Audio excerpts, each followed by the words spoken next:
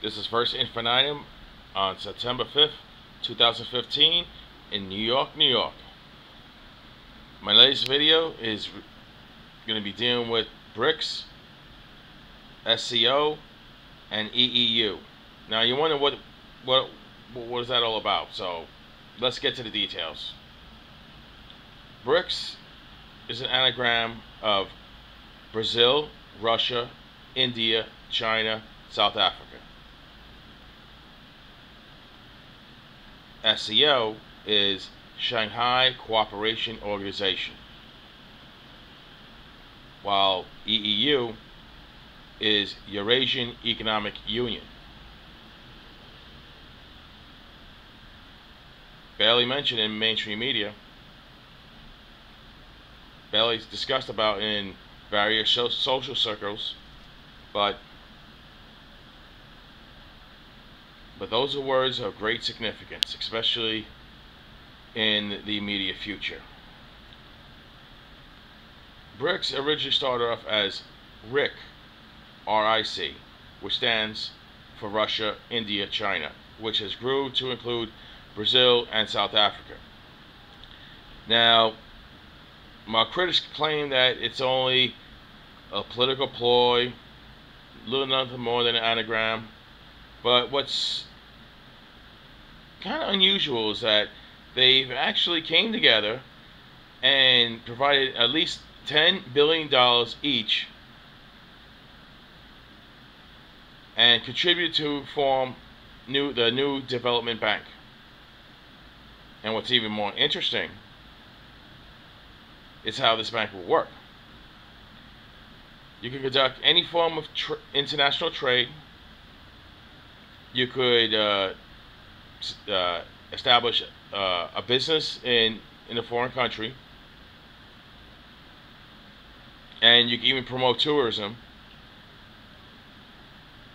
because there'll be currency swaps and the exclusion of the US dollar as a global reserve currency.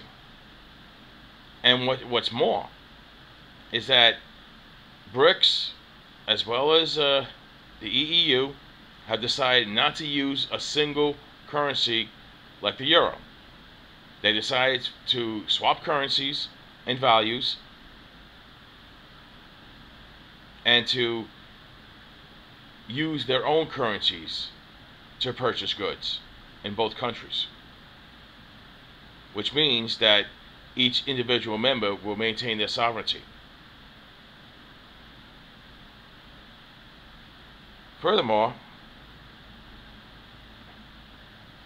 B.R.I.C.S will be a lot more than just a trade agreement.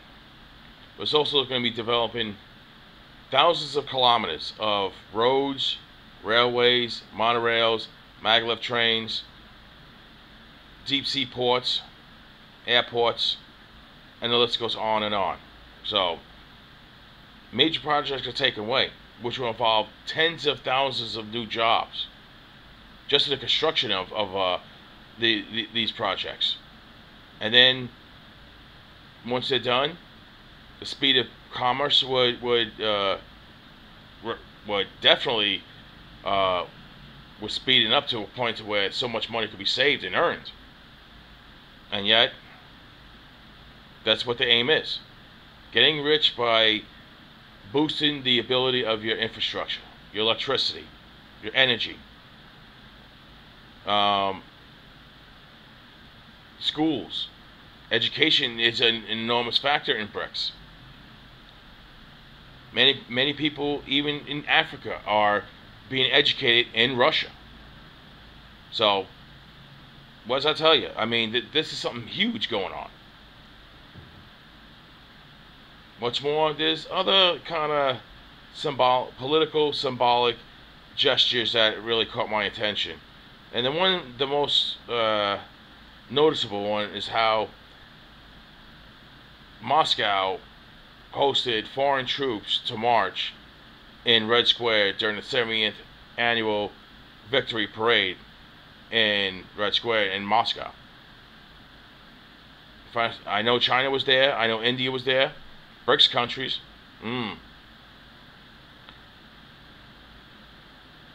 However, let's say something more than that. There's more than meets the eye, and that they have also conducted joint military drills. That doesn't happen too often. Not in the past, anyway. Joint military drills. So, what we're looking at here is something that there's much more than meets the eye. And I have shared and uploaded videos, the shared videos. I'll say 3 dozen or so, and I intend to upload more and to show how serious this matter is. And also, before I forget, China's new Silk Road and the Russian NELT, which is New Eurasian Land Transport Initiative, and both projects are designed to vastly expand the roadways, the railways, and maglev trains, monorails, and connect cities together and major industrial centers. So there's much more than what meets the eye. And what's going on today with the refugee crisis and past mistakes of NATO and the Western Alliance, I mean, there were terrible mistakes. And the end result was much worse than we ever anticipated. So I'm sure these countries who are members of these organizations like S.C.O, B.R.I.C.S, E.E.U, they don't want to be a victim again. They don't want to be a victim at all. And they want a new alternative to the old system, which failed them. So everything happens for a reason. So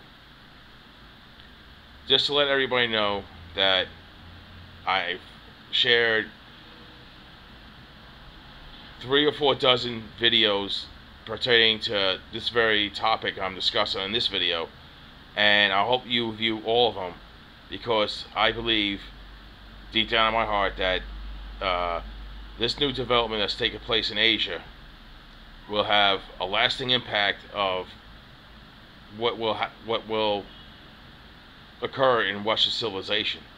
And one specific outcome I believe could happen is the demise of the credibility and acceptability of the US dollar as a global reserve currency. And when that happens, then we could experience hyperinflation. And I just don't want to go down the line of how bad this situation could really be, but it could be an economic implosion, and that it could be a lasting economic crash. It could even be a collapse. So that's what I'm really worried about. And while the West is experiencing such turmoil, Shanghai Cooperation Organization, Eurasian Economic Union, and B.R.I.C.S countries will do everything in their power to avoid the mistakes that we made. So that if they're smart enough, they would actually do that. So, but I just hope that everyone gets the chance to view these videos. If you wish to comment on them, that's great. But check these videos out. I learned a lot from them.